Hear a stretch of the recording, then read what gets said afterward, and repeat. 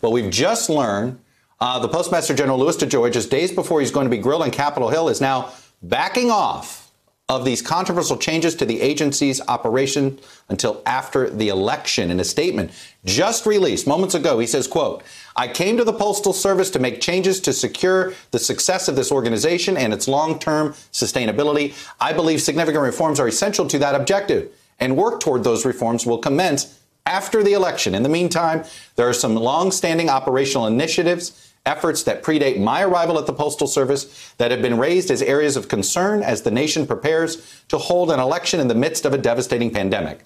To avoid even the appearance of any impact on election mail, I am suspending these initiatives until after the election is concluded." Hello, YouTubers. If you're watching this, it means you've checked out our channel, so thank you. Now do me a favor, subscribe by clicking on that button down there. Click on any of the videos to watch the latest interviews and highlights from MTP Daily and MSNBC. You can get more Beat the Press content every morning in the First Read newsletter. If you're tired of content that you don't know anything about where it came from, you don't have to have that problem with us. NBC News, MSNBC, MTP, and the Meet the Press mindset right here for you on YouTube. Subscribe now.